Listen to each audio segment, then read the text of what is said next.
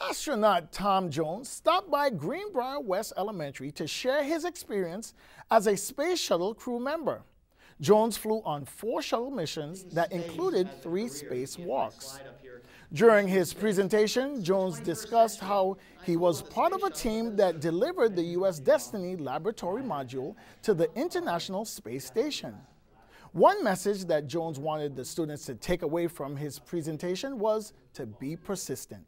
He explained that he applied to NASA 3 times before he was selected for the space program.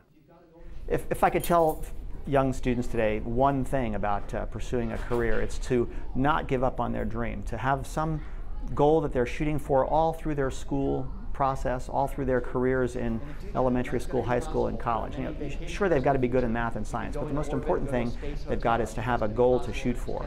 And even from the age of 10, mine was to become an astronaut, and I never lost sight of that goal. And when people said, no, you can't do this, no, you've got a problem, no, there's an obstacle, you're not qualified, I kept saying, I'm going to keep pursuing it anyway. And I finally wound up flying 4 times on the shuttle. So you shouldn't give up when somebody says no to your dream. The rewards of going into